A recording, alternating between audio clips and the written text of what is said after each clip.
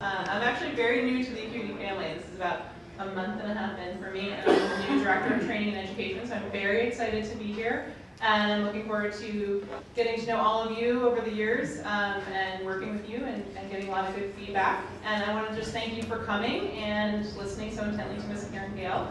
And also thank my team here in New York and Jessica especially for all the hard work it takes to put on this event. I wanted to also introduce our special guest tonight. This is our Chairman, President, and CEO, Mr. Karyn Gayle, and he's just going to kick it off with a few words. Thank you. Thank you so much. What an opportunity to have Martinis and also get some learning credits in too, right? It's a winning combination. I too, on behalf of the 7,000 associates at Acuity, would like to welcome you here. Our office here is really quite an interesting opportunity for us. The good news is that we're going to have to expand it because we keep growing. And we keep growing because of the support of the specification community and folks like yourselves. So again, on behalf of all of our associates, thank you very much. As I think about our industry and I think about where we are and where we're going, it is just so fascinating to see how technology is allowing us to do so much more for so many more people. You're going to hear from Karyn how Acuity's focus on the healthcare market, that particular vertical, is really changing that industry. And we have the opportunity to change many more. Today, we were calling on a few customers in the marketplace to really talk to them about how digital lighting can really act as an in-store location system. So if you start to imagine how that LED luminaire up there connected to your phone, and we just announced that we acquired some technology in a company called Light, allows us to do so much more in terms of that visual light communication and really an internal GPS system. So when you think about healthcare and these huge campuses, how if your phone can now connect you and guide you around the facility, it can help facilitate how folks operate in those facilities in a more efficient way. And this is lighting. This is not, it's quality of light, but it's also now allowing us to take advantage of the digital world that we're all in. So I want to thank you for what you do for us and the support that you provide to us. Acuity is growing very rapidly because of that. Through the first half of our fiscal year, we've grown at about a 15% clip. That's more than double the growth rate of the market. Again, it's because of support from folks like yourselves. But we're also investing very heavily in our business.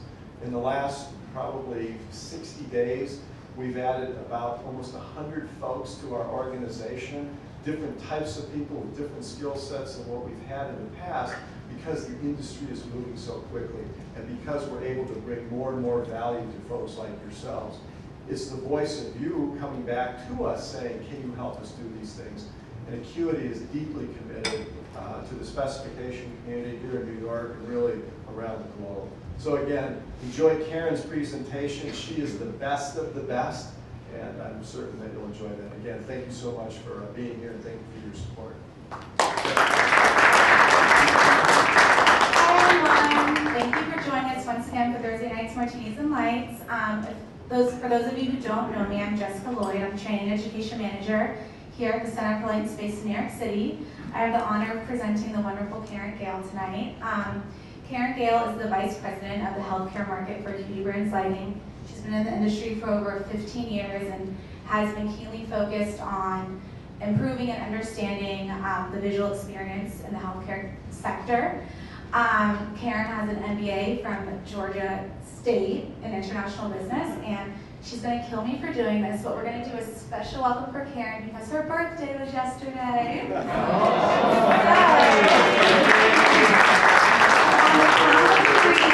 Let's welcome Karyn by saying, happy birthday, Karyn. Ready? 1, 2, 3. Happy birthday, Karyn!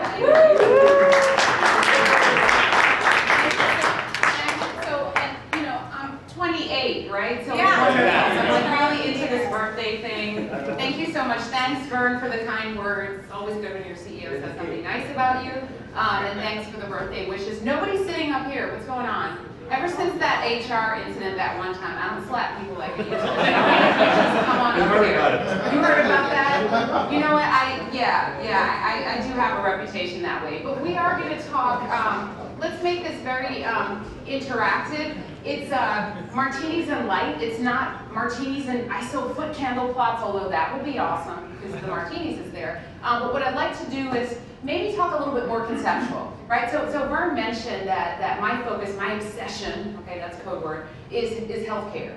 And so I'll certainly talk about healthcare and what's changing with healthcare and how that's going to evolve. But I think more broadly, whether it's healthcare or education or it's somebody's house, we're all interested in how we can create more restorative spaces, how we can use evidence to do better design. And so that's really going to be more of the focus, a little bit fluff. Engineers in the room? Anybody that's an engineer in the room? I'm going to use the word sparkle. It's going to be all right. You can handle it, right? You can handle it. I may give you warning. I may just drop it in there. Don't black out. Have another drink. It'll be fine. But we're really thinking holistically, so there's some fluffy stuff in here. But that's okay. I'm okay. I can own that. So a couple of different things. Learning objectives. We want to talk about trends in the space. What's changing in the space? What's changing in healthcare? Everything is changing in healthcare, and everything is changing in lighting, and I think the sweet spot is the convergence of the two. So let's explore that together. We're going to talk about the functional, physiological, psychological needs, right? We're going to talk about emotions. It's not going to be Oprah, right? You know, I don't know. Oprah was, hey, it was a good show. You know, those of you that do a lot of, you know, industrial or manufacturing lighting, you know, how does the forklift driver feel? You know, about his lights. We don't usually talk about that, maybe we should. But in healthcare, we spend a lot of time on it because we realize that the healing response is holistic. It's not just one part of the human. Let's think about the full picture. We're going to talk about some key design interventions, what people have done in different facilities, what the evidence has told us, and then we're going to talk about the future, right? So what's going to happen, how's that going to evolve? So, all right, so three big things that, just to kind of talk about trends. Changing care models, so what's happening with healthcare in this space. Evidence-based design, we'll talk a little bit about that. And then demographic shifts. Okay, but we got to start with like a premise first, right? So let's see if you guys are with me. Let's see how many drinks you all have. That's going to be really covert. So first things first, so let's see if you agree. Health and healthcare, not the same thing, right? Unfortunately. Resistance is futile. I'm just kidding. Right, so health and healthcare, not necessarily the same thing. Okay, let me what about this one? Healthcare and sick care. Ish, right? But it's changing. And so I guess when we think about healthcare, I mean, how many people in this room specialize in healthcare design? This one guy, right? So me and this guy. and is this your first proverbial rodeo? Have you been doing healthcare design for a while? Because it's only you and me talking. I don't know. The rest of these guys, they just came for the drinks. I used to. You used to? Because now all my hospitals are closing. Okay. Well, don't bring everybody down. But yes. So the interesting thing is, a lot of times when we think about healthcare design, it leaves us in it puts us in a certain path, right? But one of the questions that I have been wrestling with lately is if we decouple the term, if we think about healthcare, we think about designing for health, and then design for the things that make sense in today's care facility, do we come up with better alternatives? Does that decoupling it really create an opportunity for innovation? So I'm asking the question, we'll see if we can answer it. But first, more depressing stats. It's healthcare, you're gonna be a little bit depressed. That's all right. So, United States, I know I've got some Canadians in the back. My Canadians, fist bump, okay, that's great. I'm not Canadian, I'm Jamaican, but we have some solidarity, okay? So, Commonwealth or something. Yes, yeah, something, right? I don't know, it's on Earth. So when you look at the states, costs are high in healthcare. We know sometimes it's not great to be first, that the United States spends more than anybody else on healthcare. That would be awesome, technical term, if we had the best care in the world. But we don't. We're right in the middle of the road. So this is really the catalyst for a lot of the policy changes that you see. Cost is super high, expect it to double, don't have the best care, something's got to give. And enter things like Patient Protection and Affordable Care Act, aka Obamacare. So, one of the big things that you see with the policy changes, so Affordable Care Act, is this shift from volume to value. If you focus on the healthcare sector and you got $1 for every time somebody talks about volume to value, you wouldn't have to work anymore. It's a thing. But really what it's driving is this movement of the healthcare industry into the regular commercial world in a way, right? So if I came in, who shops at Target or Target? Anybody? This one? Okay, see? Now, all right, good. Now we're a tribe. So if you went to, tell me your name? Rod. Rod. So if Rod went to Target or Target and had a bad experience, what would you do? Go to Walmart. Oh, okay. So, I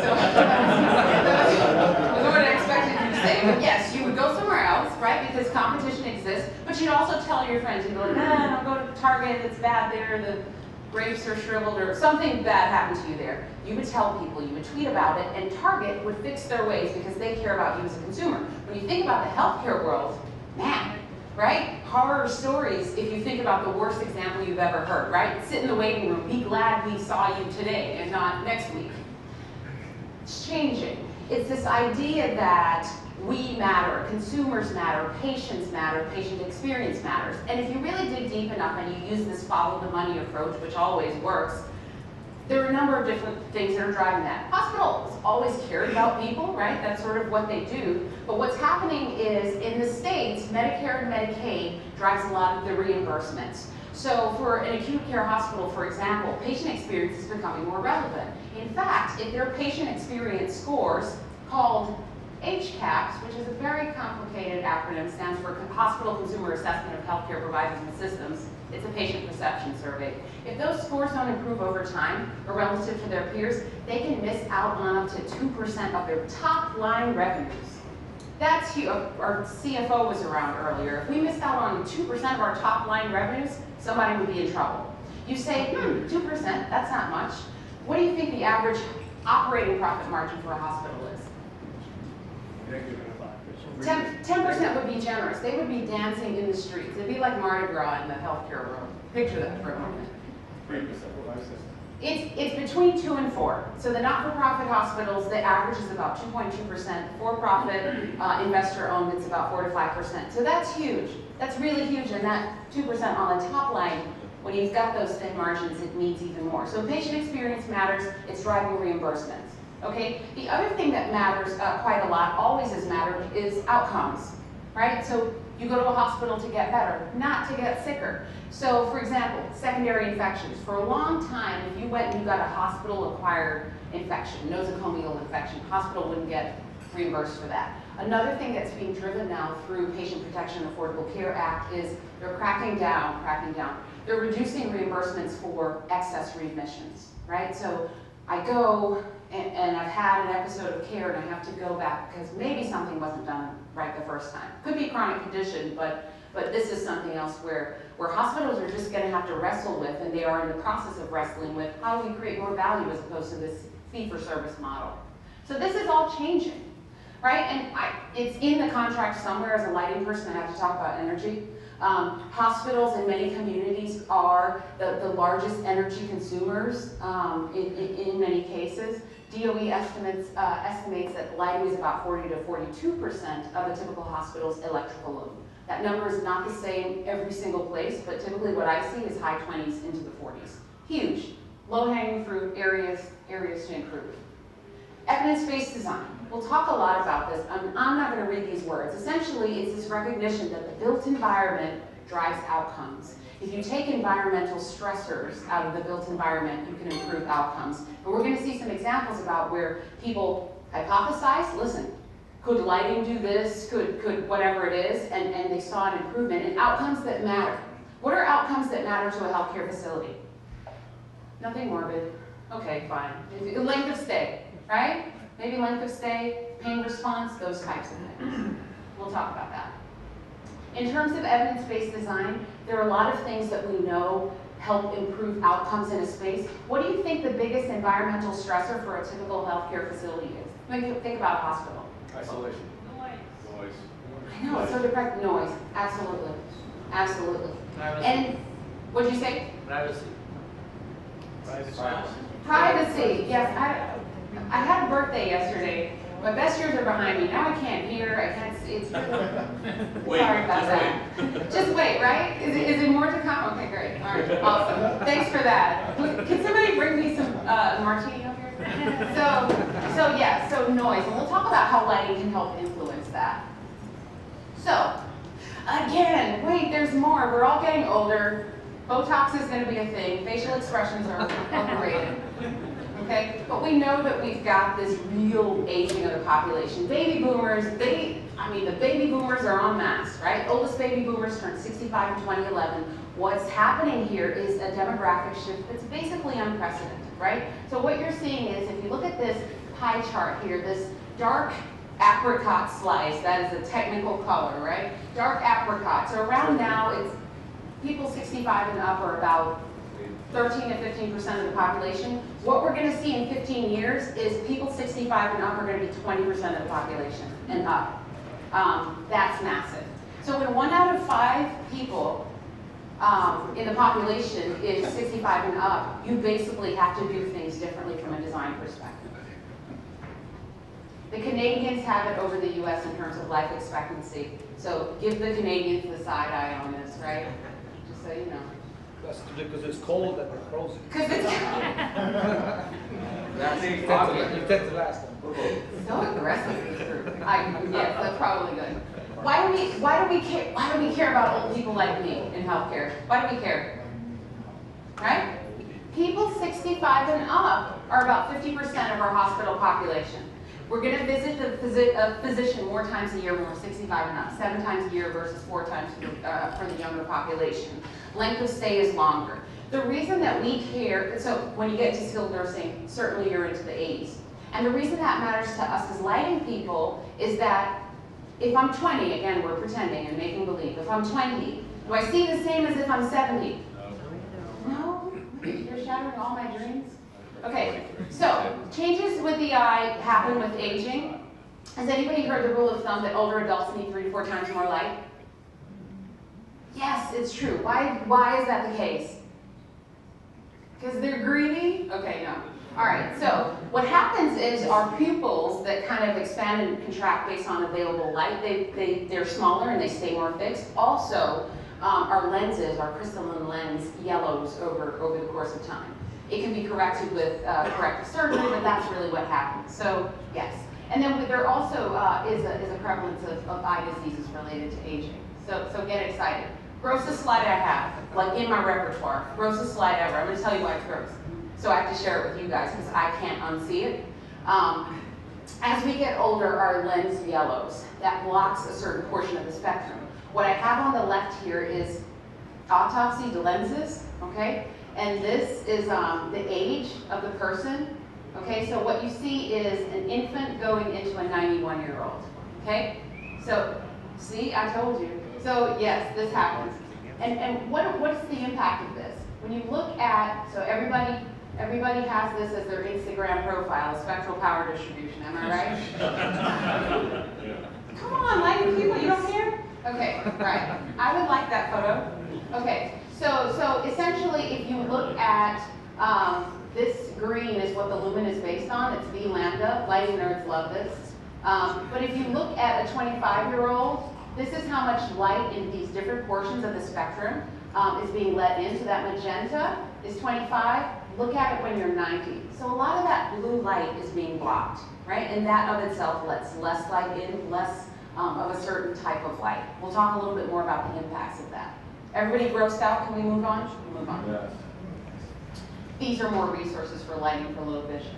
So if we go back to our premise about designing for health as well as care, don't we want to know, where to start? I would want to know where to start. So what makes us so unhealthy? And this isn't a set of judgment slides. I just want you to know that. Maybe it is a little bit. So chronic disease. This is something that I did not know. So more than 3/4 of the money that the state spends on healthcare is due to chronic disease. 75% due to chronic disease. Okay? If you are 65 and up, or you're entering the Medicare system, over 2/3 of Medicare beneficiaries have 2+ chronic conditions. Lots of preventable behaviors are linked to chronic disease, not judging you. But how can light help this? How can light fix this? So here's a quiz. Everybody wants it, but nobody's getting any. All right, New York, just keep it clean, or no, I really care. It's fine. I really care. No big deal. What do you think this is? Sleep. Who said that in the back? Somebody Because who's it's a city that never sleeps. Somebody who's are you telling me to do that? I'm sleep deprived. Yes. Virtual, chest bump in the back there. Okay, exactly. This was me this morning. I woke up at 3:40 a.m. Not a morning person. Had to do it. Had a flight. Little bit of a tan, different hair, but this is me. Sleep is massive. So let me ask. I would like to do a quiz. This is where the judgment comes in. So who went to sleep last night? I'm looking to see who did not raise the party animals. Okay, so who slept 5 hours, at least 5 hours last night? Okay, so keep your hands up if you slept 7 hours, at least. Who slept 8 and up, 8 hours? Who slept more than 8 hours? Who is that? So there's always one. There's always I like to call them the unicorn of the group. That has glowing skin and is never sleep deprived and sleeps 9 hours. They're catching up. I'm like, what is this? So you should move to the front. You should win a prize. This is massive. So essentially what the CDC says that sleep deprivation is the epidemic of the 21st century. And if we don't sleep at least 7 hours a night, we're sleep deprived. And if we don't sleep, I'm going to show you, and I'm going to depress you, bad things happen. But light can help with that. So, 2 things that I'd like you, so we should sleep every night. We should go to sleep every night. I know I just blew your mind here. There's 2 systems that at work. There's one that's called sleep homeostasis. It's a very fancy way of saying we get tired. So we've got homeostatic sleep pressure, sun is up, very little sleep pressure, it builds, it builds, it builds, it builds, we get tired. This never happens during presentations, by the way. Okay. So then we go to sleep, we sleep, the pressure dissipates. All right, circadian alerting, that's the other system that's working with us, right? So the sun is up. When the sun is up, we're diurnal mammals, we're day active, right? So it's go time. About an hour and a half before the sun sets, what happens is we get dim light melatonin onset. Everybody heard of melatonin? Hormone of darkness. For us, because we're day active, it makes us feel sleepy. Hour and a half before bed-ish, we get dim light melatonin onset, our body starts secreting melatonin, we go to sleep. So these systems actually work really elegantly together. And light is really it's that marker that's helping us say, okay, should I be awake or should I be asleep? If we don't sleep, remember I said bad things happen. Creepy picture of a brain. Okay, so a couple of things that happen. When we sleep, when we get sufficient sleep, we have increased gray matter in our brains, and that's linked to good psychological health. Anybody that thinks about long-term care, older population, Alzheimer's, dementia, this second study is really, really interesting. It's coming out of the University of Rochester, and they're trying to figure out why people get Alzheimer's and why there's such a growth in that diagnosis. And essentially, think about your brain as a washing machine, okay? So when we get sufficient sleep, so 7 hours plus, our brain flushes out these waste proteins. There's a waste protein they call beta amyloids. I'll ask you later if you remember that. And essentially, they have linked that protein to people that will get an Alzheimer's diagnosis. So this is really a very important area of research, basically saying, look, there's a link between sleep and something like this. Very, very powerful. And if we don't sleep, we feel more helpless and alone, which is a sentiment that you sometimes hear in healthcare facilities, right? Particularly long-term care. Wait, guys, there's more. So sleep deprivation has been linked to a lot of chronic conditions. You remember I said chronic conditions are driving our healthcare costs up? Things like obesity, right? Hormone secretion, appetite hormones like leptin and ghrelin, diabetes, hypertension, mood disorders. This is why we're irritable to all our friends. Immunity, think about that, right? For healthcare, increased susceptibility to infection. Self-medication. This is why we drink so much, guys. We just want to take a nap. This one at the bottom is really sobering. If we sleep 5 hours or less at night, it increases our mortality by 15%. This is not alertness. This is just really based on chronic conditions. So sleep, but don't sleep right now. That's really my takeaway.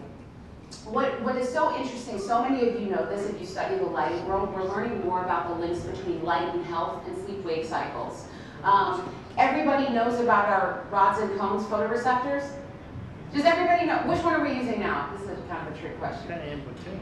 Yeah, I know. Gosh, this is a tough question. All right, so day vision, we're typically using our cones. Night vision, we're typically using our rods. There's something sort of in between. But what we found in the lighting world is in about 2001, we found a third photoreceptor, right? So like lighting people were just like, you know, rioting. I don't know what happened, but it was very exciting. So there's a third photoreceptor, and it rolls off your tongue, intrinsically photosensitive retinal ganglion cell. It's a certain type of ganglion cell, IPRGC. That's how you can talk to your friends about it. And essentially, if the rods and cones are really driving our visual system, the IPRGC is driving our biological system.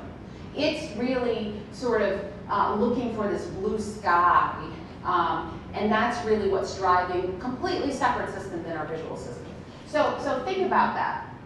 So that third photoreceptor, so again, here's your friend V lambda. V lambda is what the lumen is calculated based on. It's really thinking about photopic vision, which is our cones and how we see. And essentially what our circadian systems are looking for is something in this blue.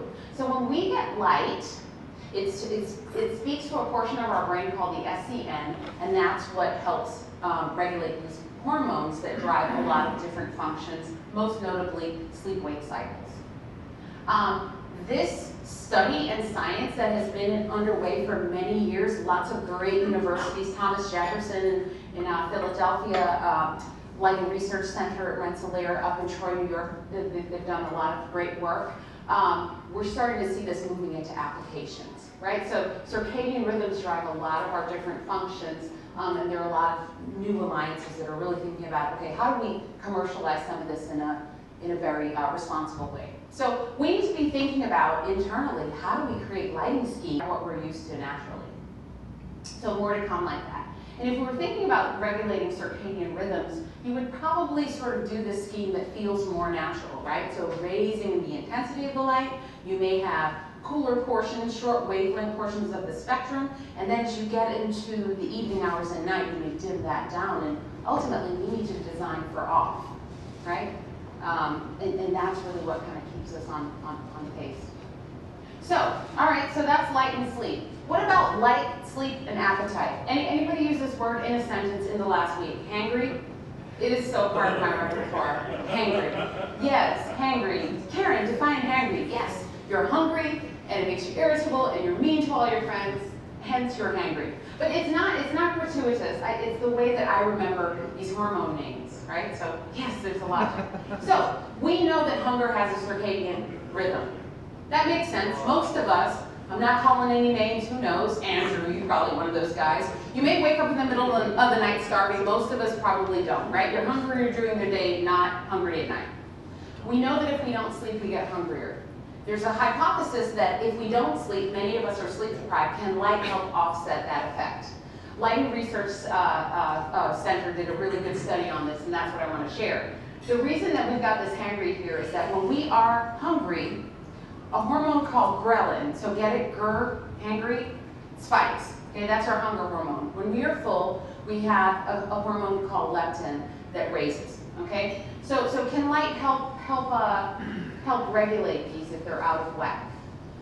So this is a study. I'm not going to go through all of this, but essentially what they did is they subjected subjects to 3 different colors of light: red, blue, and green, and they tested, and the 4th condition was they basically put people that were hungry and sleep deprived in darkness. So that was awesome.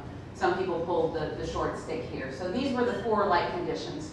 What they found is that when they made subjects maintain a 5-hour sleep cycle, the subjects that had the red, green, or blue light, they had higher levels of the hormone leptin, which is the one that tells us that we're full, and they have lower levels for the red and the green of the ghrelin hormone.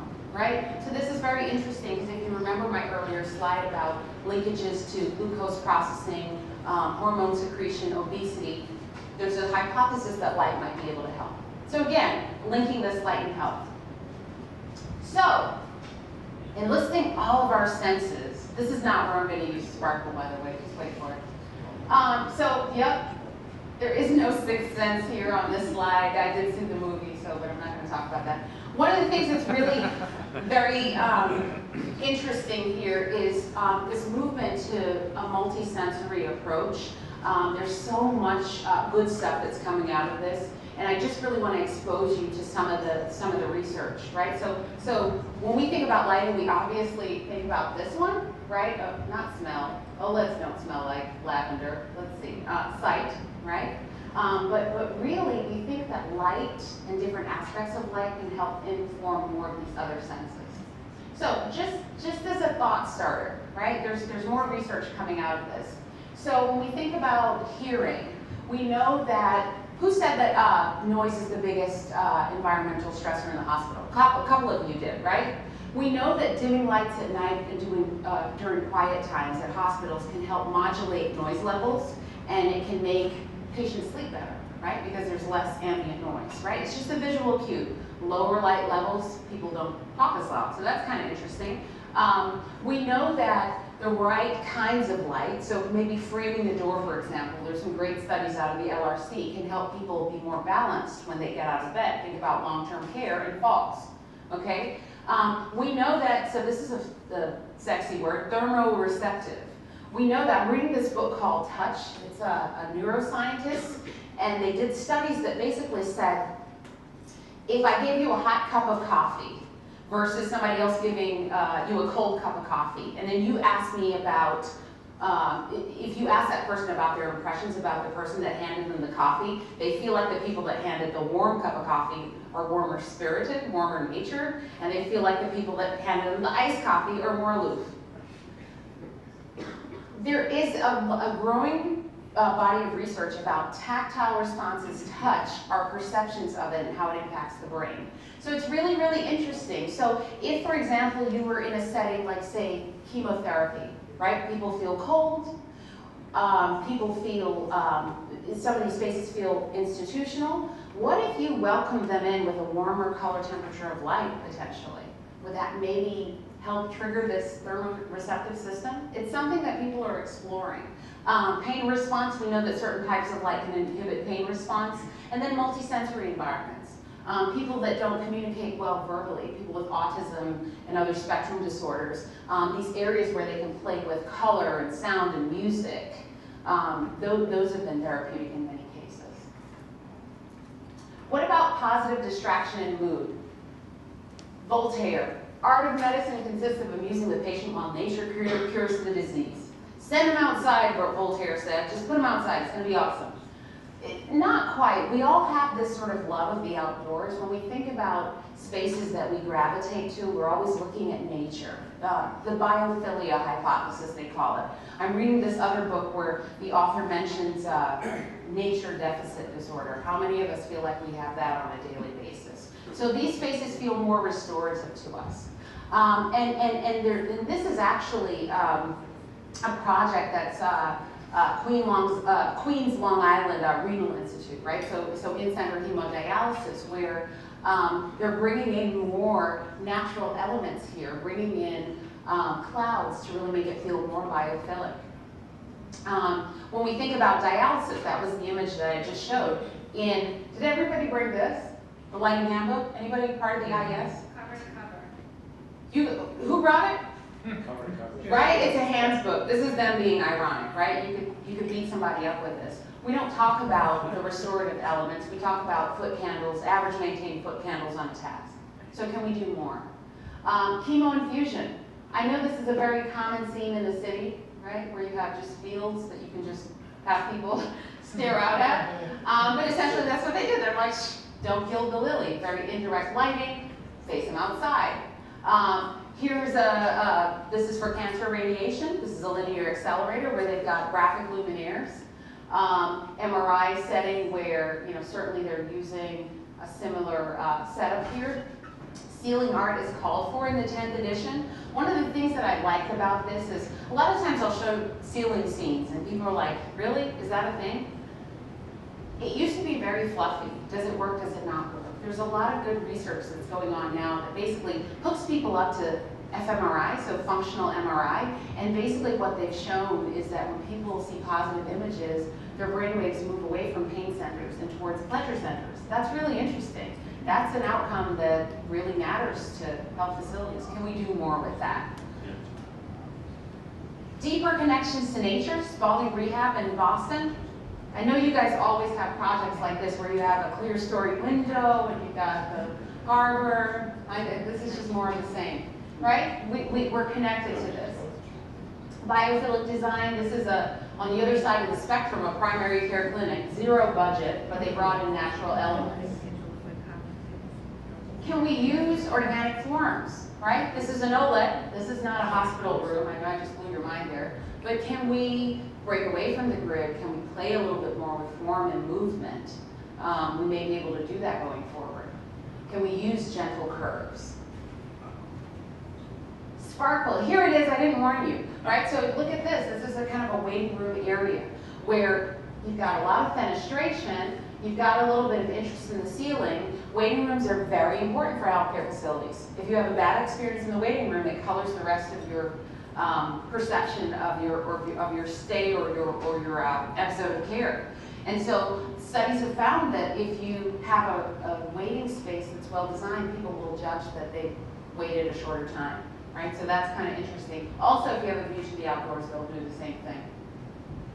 Color, right? So a lot of different things. Can we use color more in the healthcare environment? We certainly do for children's, pediatric healthcare, but can we do more of that? We know color studies are usually very inconclusive, right? Subjective. But one of the things that we know is that white walls, bright white light, very, very institutional. So here's a architectural mock-up at Clemson University. Does anybody know a Miami Vice reference, if I make that reference? I'm looking at you really badly if you don't know, because then that means I'm really old. But yeah, very Easter or Passover or springtime, right? This is the springtime scene here. But using kind of color for the patients to express themselves. That's kind of what this space is. So if I really wanted to do this in a typical healthcare setting, I couldn't do it, right? Because I get a pillow switch with 2 buttons, right? I can't do anything with that. I can't give you sexy scenes with that. But one of the things that we're seeing starting off in children's hospitals, and I hope it makes it into adult care, are tethered apps, right? The appization of sort of controls. Like, how do we bring some of that into the space so that we can have more control over the built environment? What about color without colorization? So if I had, a pink tint here, and the caregiver came in and said I look flushed, that's probably a bad thing. The great thing is that LEDs are getting so small that we can decouple what's happening when you view it versus the light that gets emanated into the space. We saw a lot of examples of that at last year's Light Fair. So, okay, so what if we really, this is my kid, I'm just kidding, I just want to take credit for that.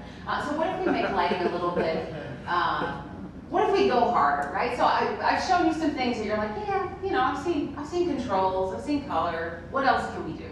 Okay, so what if we really challenge ourselves? I think we should steal shamelessly from other industries, right? So retail, right? So Vern Nagel came up and talked about positional tracking, right? I can find my toothpaste or my quinoa within centimeters. I'm vegan, so I have to use a quinoa reference, right? I can find it, okay? I can use my iPhone and it will take me to where my quinoa is. Why can't we do that in healthcare? Anybody tried to navigate through a healthcare facility to visit somebody, or even a medical office building? Was it awesome? Because they Frankenstein together so many different buildings because the growth is there, but it's not easy to get around. So what if I use this type of thing, real-time positioning, location, to help improve that experience? It's possible, it's not that far away. So just like with, back in the day, right, this is really back in the day, we have beacons, we can do that now with light, where the light is the beacon, right? The light is the beacon, and a cell phone app can take you to where you want to go. What could you do with that? So I think that's really kind of one of the next frontiers. There's so many different things that you can do with technology, and I'm really just scratching the surface. a lot of times we do these projects and we want all the beauty and the grace and the cohesive systems and projects that work together, smart, simple, easy to use. What we usually get is something like this.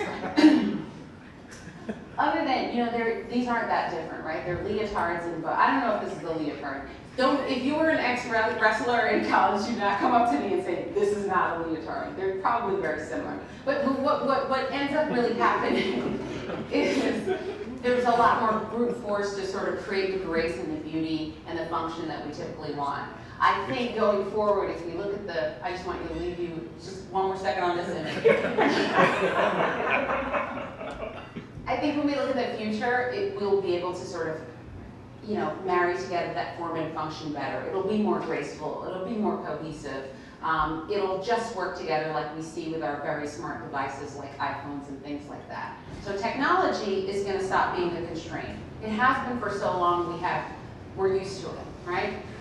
It's going to be integrated. It's going to be easier to use.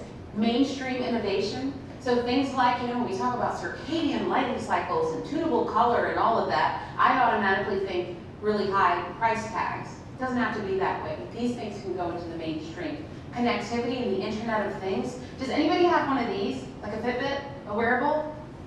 Yeah. Yay! Okay. So I didn't sleep a lot last night. So why wouldn't my Fitbit tell that luminaire, shine more light on Karyn, right? So it can wake her up. I don't think that's too far away, right? We're starting to deal with really digital, smart devices. So, just to sum up, you guys have heard me talk way longer than you should. We can design for healthcare, but I think designing for health is going to be the real breakthrough for us. That's really what's going to transform our industry, and that's what's going to transform our world. And that is all I have. I know you guys are very excited about that. Thank you very much.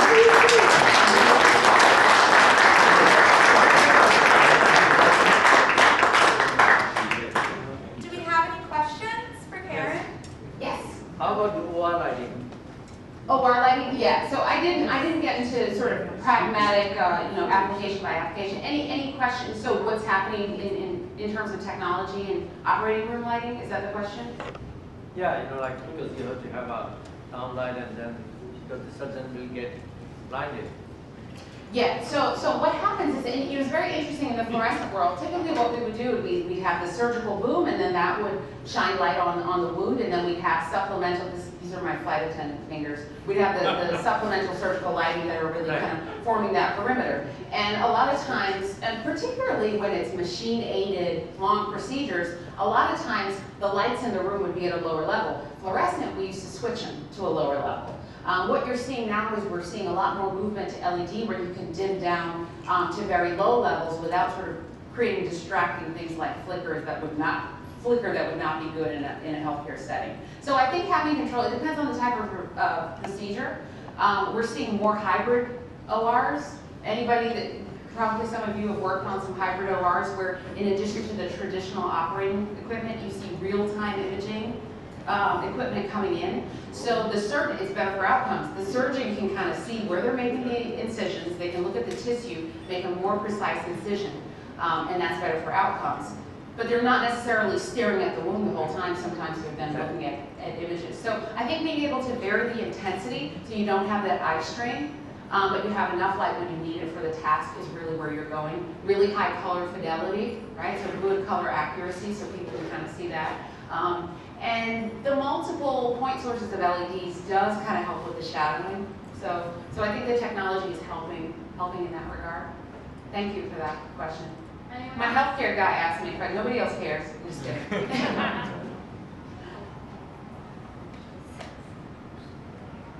Can you hear me? Yes. Another point regarding the OR lighting, I've been reading a lot about the use of green light in ORs. Yes. Yep. So I would like to ask you what's your opinion on that. You know, it's interesting. We have seen that, and people, it's not a new thing, right? In the fluorescent world, you would either put a sleeve or you'd have a green lamp, and say, for example, you had a surgical trough, or maybe 5 lamps would be white, 4 or 5, and then you'd have 1 or 2 that would be green. During these long procedures, because of eye strain, things like that, the surgeons would turn off the white light and just work under the green. It's one of those things, either you love it or you hate it. Some people swear by it, some people don't. Two theories that I have heard and kind of make sense to me, but I haven't seen a lot of evidence around outcomes. One is that, you know, we were talking about V lambda. I know you guys see this in your sleep, but this is my V lambda kind of dance.